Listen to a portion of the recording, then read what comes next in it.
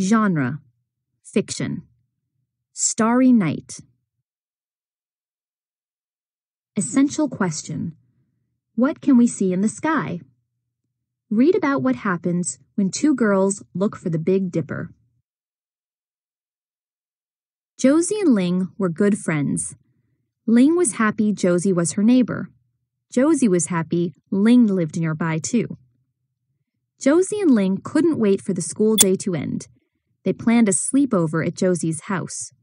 They were going to sleep in a tent in Josie's backyard.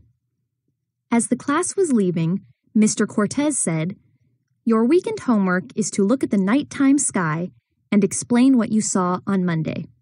The class grumbled. "Why the unhappy sounds?" Mr. Cortez asked.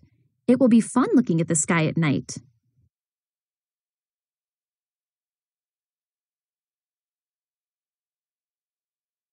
The girls arrived at Josie's house and were delighted to be sleeping outdoors.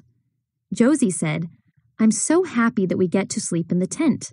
It will be lots of fun." Then Ling said, "I'll get the sleeping bags and flashlights. I brought flashlights so we can play games in the tent." Josie's dad poked his head inside the tent.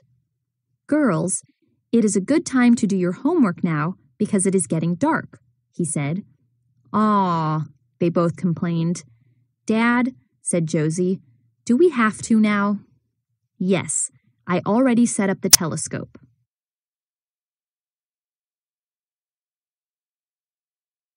Ling said, "I hope this won't take too long." Josie looked up and spotted a crescent moon. "Did you know the moon's light comes from the sun?" said Josie. "It's funny that it's called moonlight." "Yes," said Ling, who was still thinking about playing in the tent. Josie's dad smiled at the girls and said, "See the stars in the sky? Those points of bright light can form shapes." "You can see the Big Dipper," he said. "It's a group of stars that look like a giant spoon in the sky. The Big Dipper."